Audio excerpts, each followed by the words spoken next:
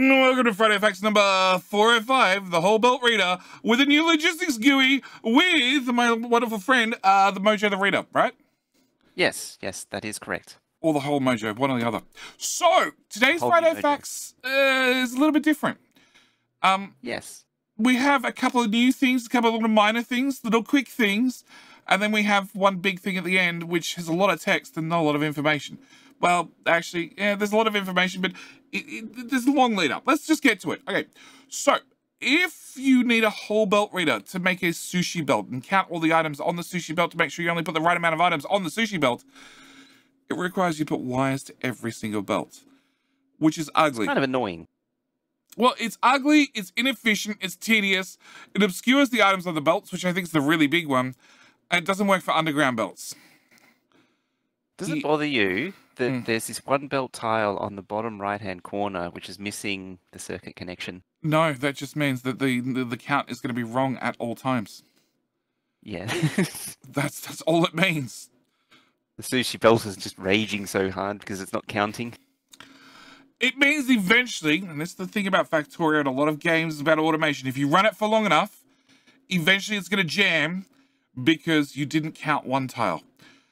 And just through time, it's just slowly slipped out and out of sync more and more, that eventually it's probably going to jam on you. The chances are very slim. The case. Very if slim. you miss a count somewhere in a sushi belt, you're just going to be clogged up with coal forever. Coal, wood, iron plate, something. Something that's very common. Copper cable. Yep. Copper cable, yeah, there. Yep. So we decided to make it work nicer. Boss can add a new mode you can choose when selecting read belt contents mode.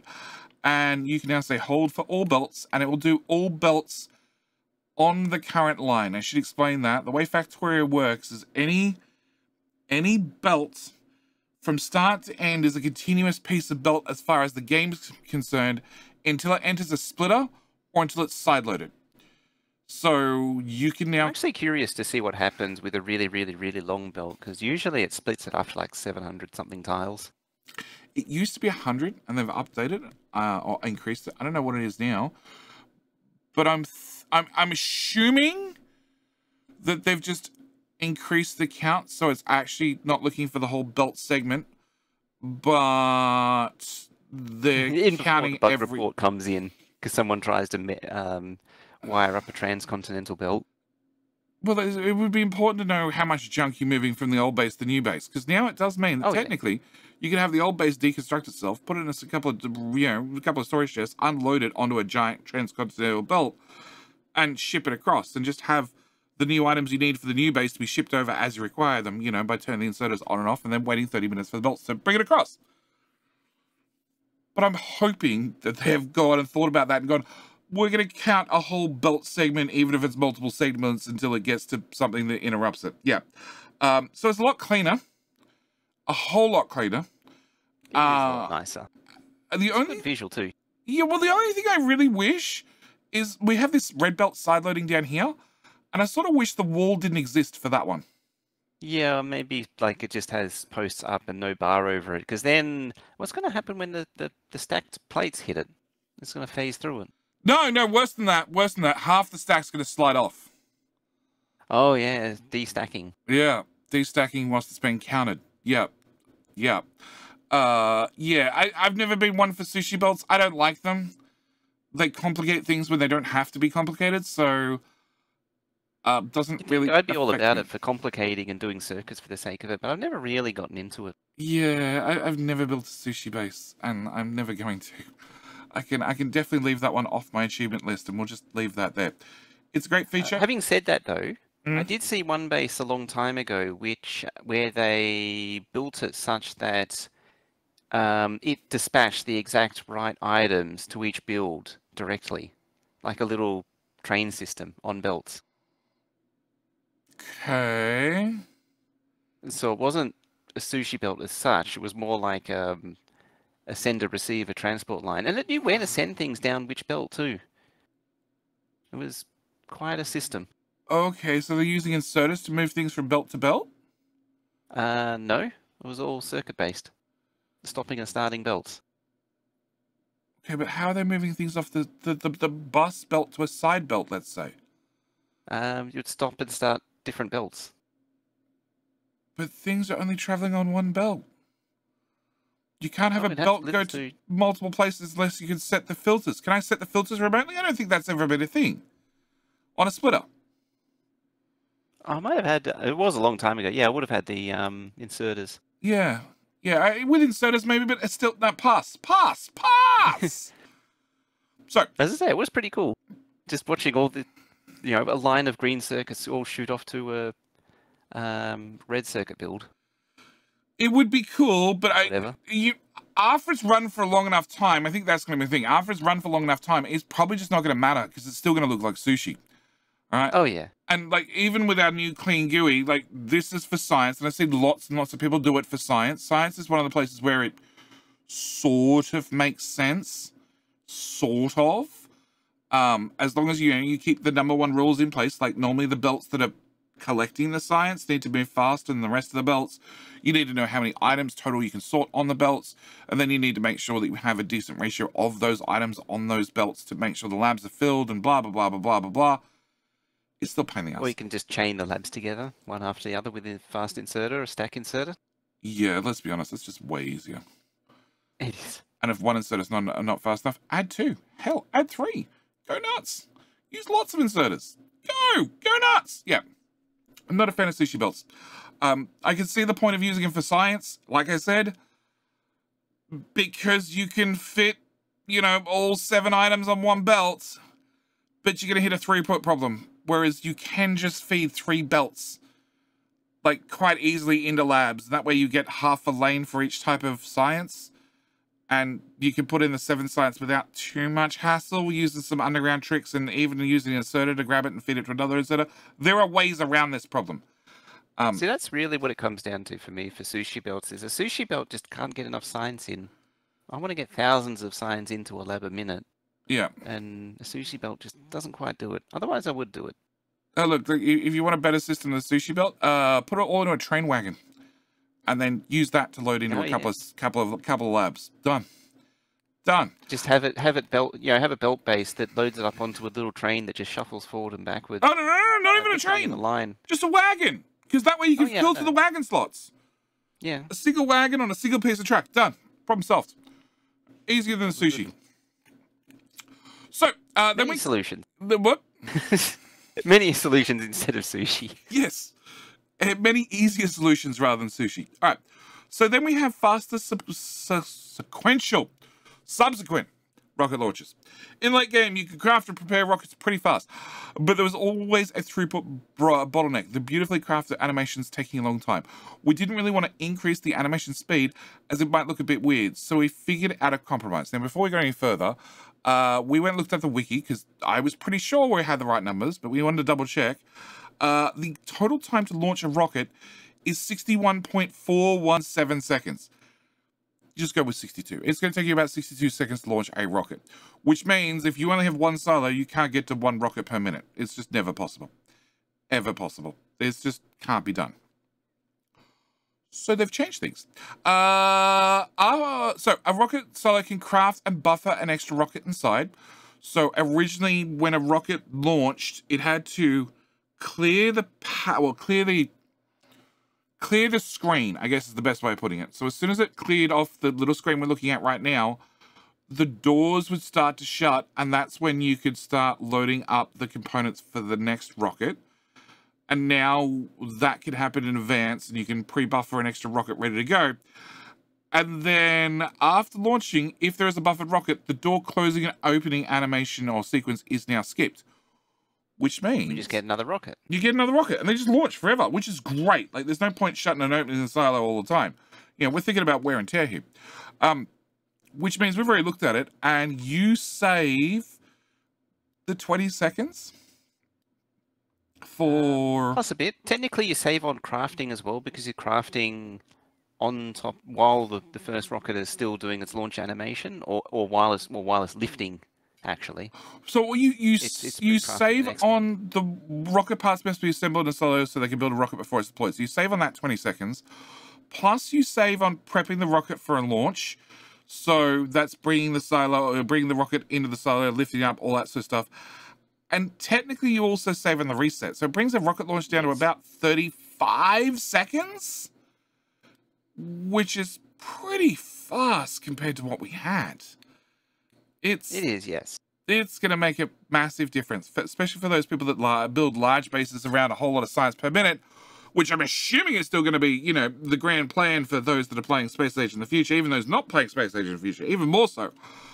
So, I mean, having said that, having, like, you know, 16, 32 silos all launched simultaneously is pretty entertaining. It is. Something to be said for having that happen. Even better if you can sync them all up so they launch at the same time. I think that's what the real key is. Yes. Yeah. Load in all the silos at once and get them all to lift off at the same time. Oh, yeah, now I thought of a use for the, so I was struggling to find a use for the whole belt reader. Synchronizing it, that's actually one use. Synchronizing launches would be a lot easier with a whole belt reader. Why? So you can track what's going in and out of the silo. The output doesn't matter so much, but it means you can track what's going in, and if something's, because usually what happens is one of the rocket parts falls short, and so rather than launching 16 rockets at once, you end up launching 15 because one of them's short. And then that one's going to wait for the next pulse to put in the satellite and go again. Yeah, maybe. There used to be this trick you'd do where you would force the rocket parts through a splitter into a siding and then merge back again, and you have like 3 tiles long. And then you would measure the non-priority side, and when that receives parts, that means that line's backed up. Yeah.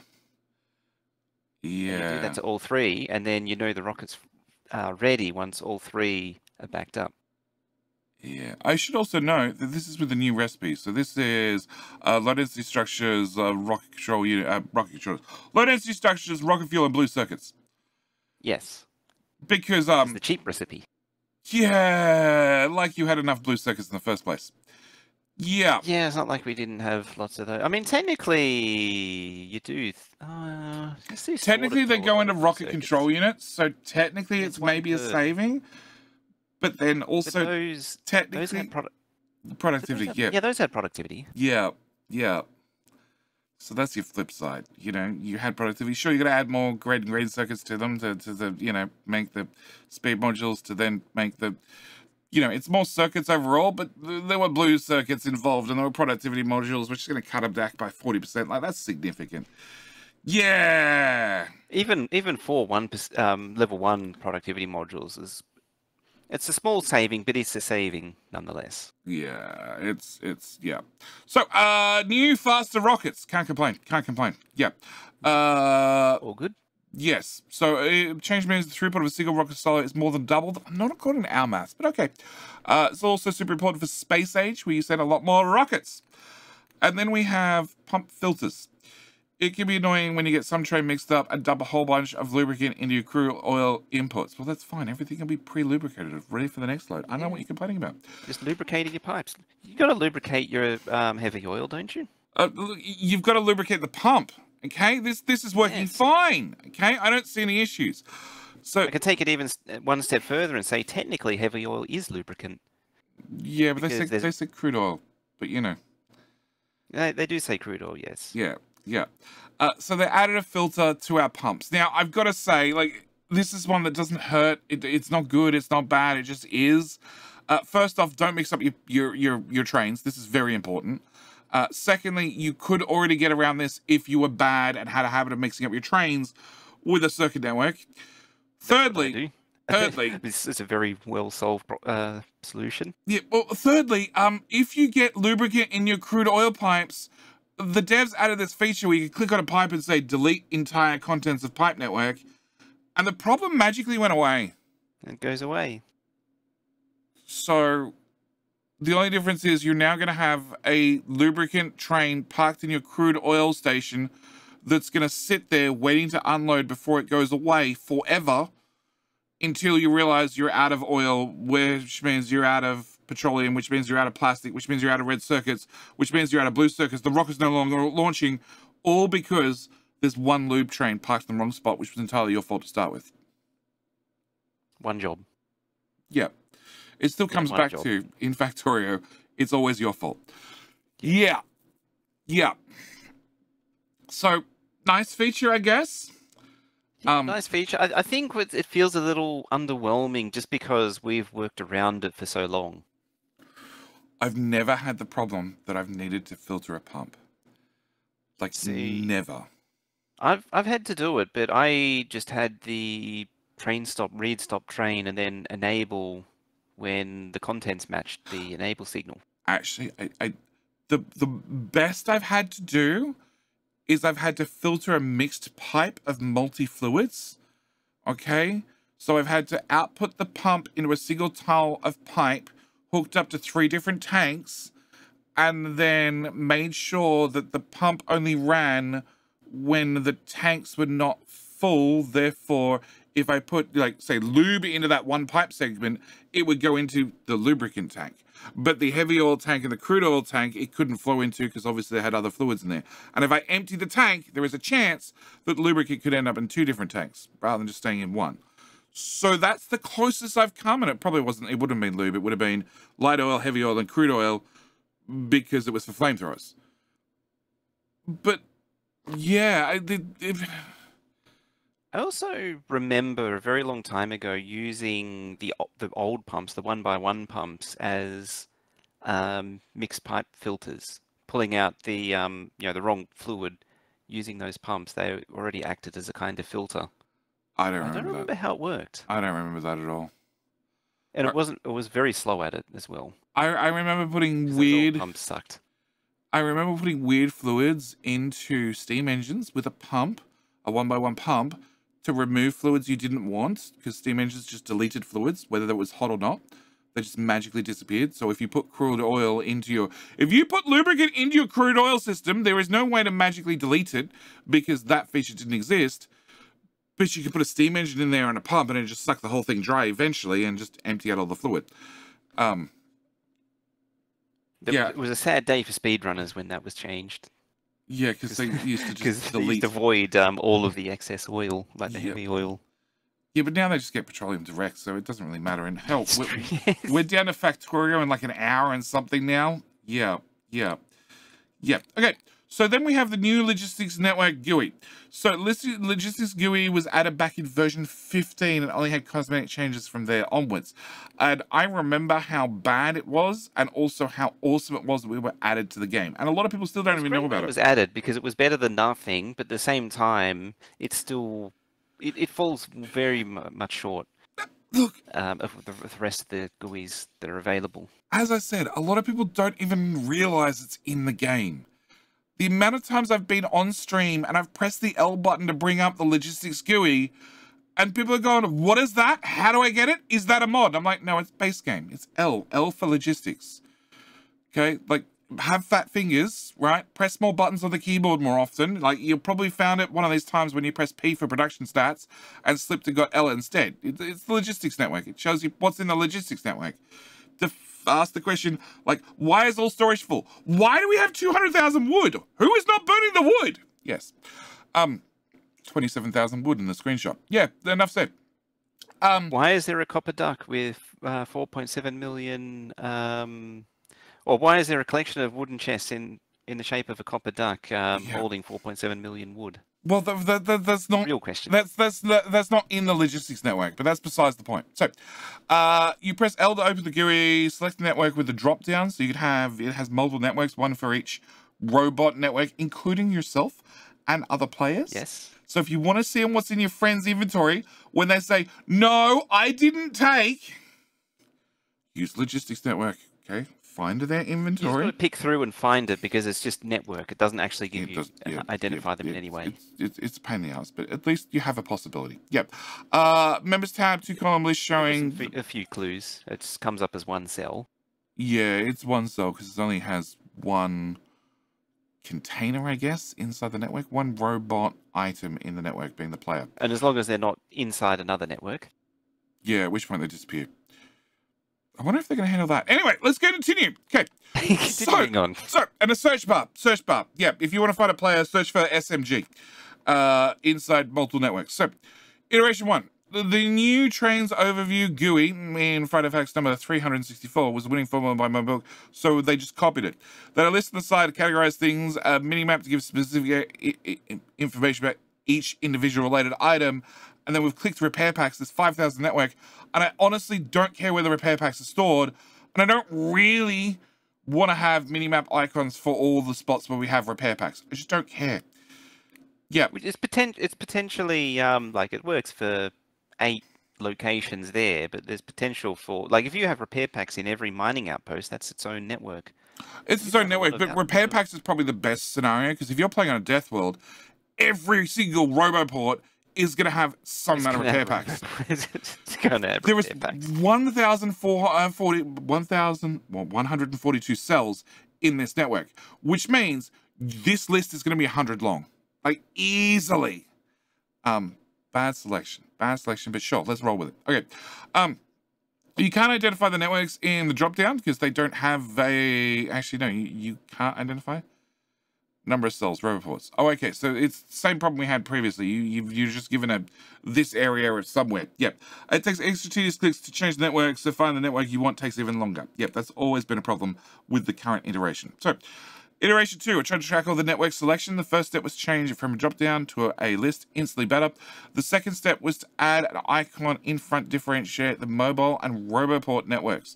So now we can see spiders, we can see players, so now you can definitely find out when your friend has nicked off with the only power armor that we've made in the game. Continuing. And we can select the different networks. And I'm hoping we get some sort of map view of, you know, where that network is and how big that network is, but we'll continue. And then we kept the list on the right, which I still think is mostly useless. Yep. Biggest problem is still identifying networks. My conclusion was, it's basically the only way to identify a network is by looking at it. So I added a selected network mini-map. This started to get there. I can quickly go through the networks list and visually identify the networks with the mini-map. Correct. However, the GUI starts to look like a monster. We got 2 lists, and to fill in some space, I added some random network information and so many mini-maps. It's just an absolute ghastly mess. So, iteration 3.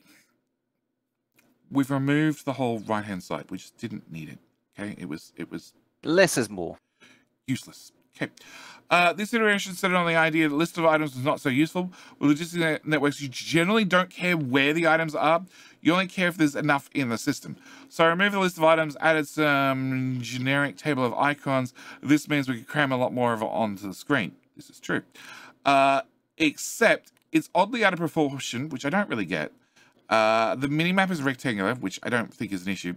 And the table of items is too wide. That's the bit I get. That makes sense. Yeah, because Factorio, everything's delivered in the right-hand side in a little column, like 6 wide and many, many long. It's just how everything's done in Factorio. It's inconsistent. Yeah, this thing's it's shaping up, but it's not consistent with the rest of the game. Yeah. So then we have iteration number 4. Obvious improvement, move the items to the side, gives us more height, which means we can make the mini-map square and bigger. It's still going to take technically the same amount of space, but sure. The second improvement came from inside using the Linux GUI. The number of members generally pretty small, 5 to 10 at most, so the members tab was often really empty, looking when compared to how much space the item tabs reserve. So, originally, at point having them in tabs, we could always just show both. So they're really, so it's really unlikely that members will become too big for us to handle nicely. And can I unloop that and give me my controls? I really want to know why a red transport belt is a member of the network.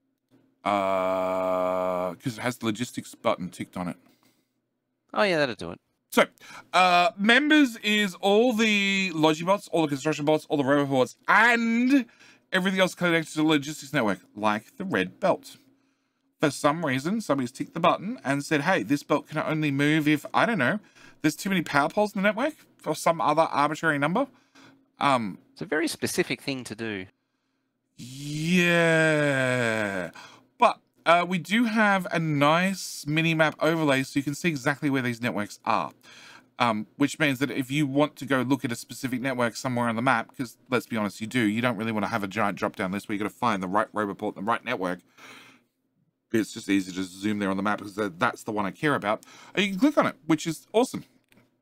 So a beautiful map interface only makes sense to have the selection interface work with the mini-map. Another nice feature was added with the ability to rename logistics networks, so you can keep track of things in your own way.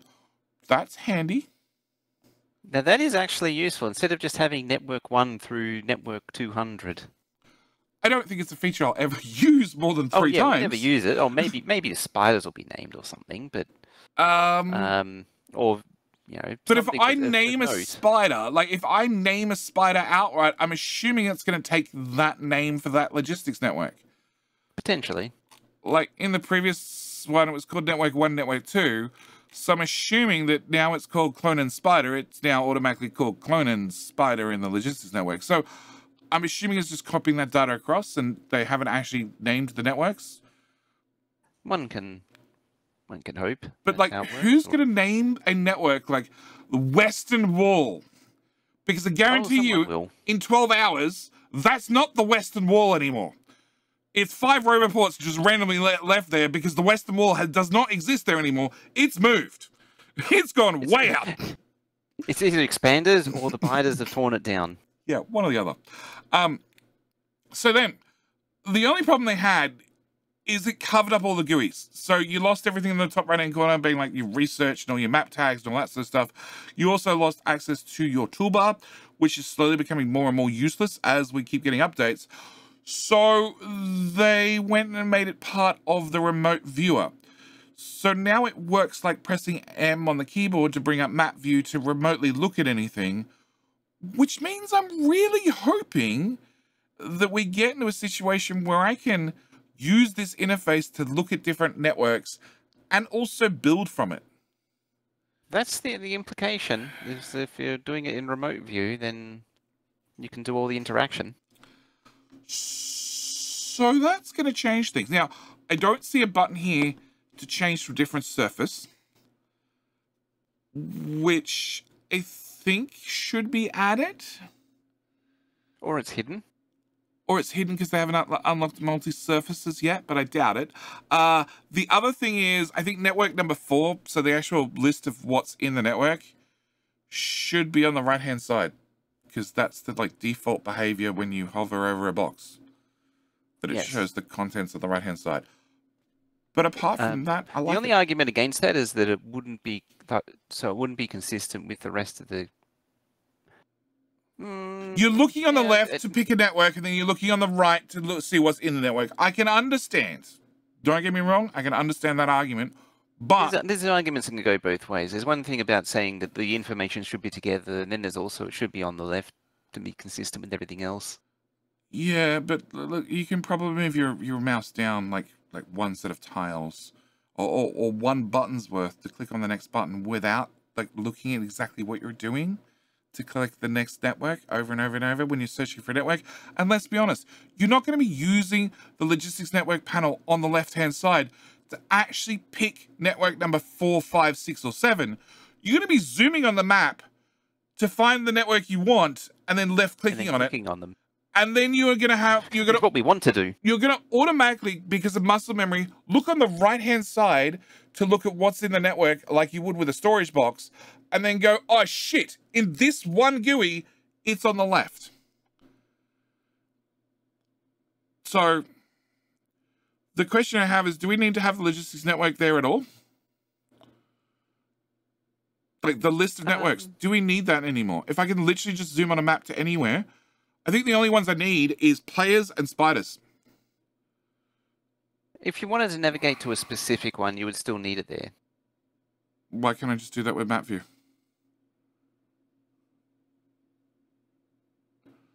Please be patient. Well, I have the list. Yeah, but why would I click on anything in the list for the logistics networks? The only reason you would do that is if the network isn't clickable on the map. So that would be players and spiders. So players, spiders, potentially players and spiders are clickable anyway, or something on a different planet. If you find them, let's be honest, players and spiders, if you find them, right? They're very elusive. And network 1 through to 380, if they're spread over to multiple planets, is pointless. So I don't really want to try and find the right network in a list, even if I go through the effort to name some of them. If I have a button that lets me select which surface, all right, above logistics network. So if I just give a button with my planet drop down list, and I can pick a different planet, and then logistics networks is literally the spiders and the players. That's it. Like trains, if trains ever get logistics networks, okay. Space platforms, maybe? No, because there are no robots in space. No, they have their own system. Yeah, so The hidden scorpions. yeah, the hidden scorpions that hopefully build things or end up as a challenge on the next map, you know, to replace the biters. Yeah, I only think I want an addition for the list so I can pick different surfaces, i.e. different planets. I also want to have just players and spiders and then move the contents of the network to the right-hand side. That would be the only changes I'd be making, because that makes sense. It like fits in with everything else. And if I need to pick a network, then I click on it. Like if people are pedantic and they really want to have a list of networks, give me a list of all the ones I've custom named.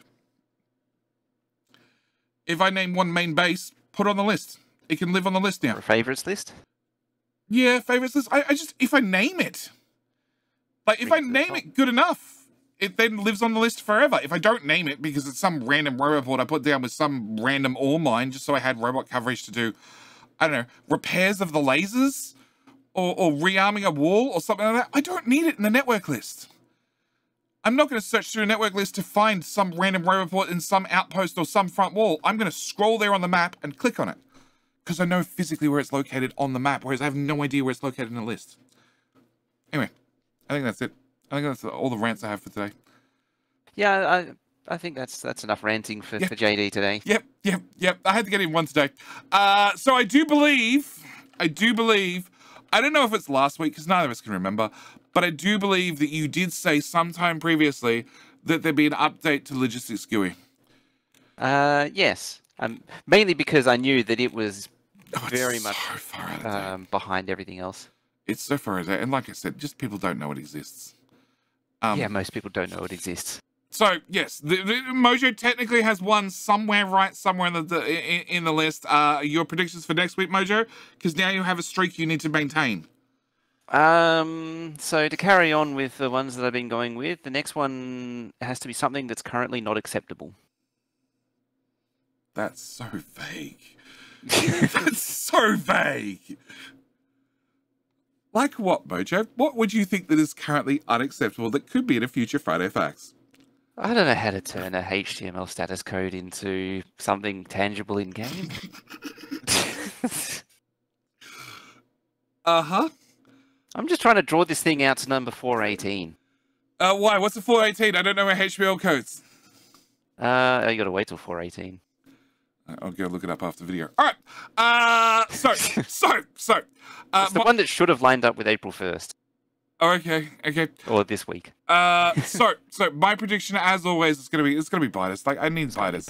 I need biters. I need to know what challenges there are on the different planets. I need to know what I need to shoot at. I need to know what weapons I get, because there have been so many changes in the game.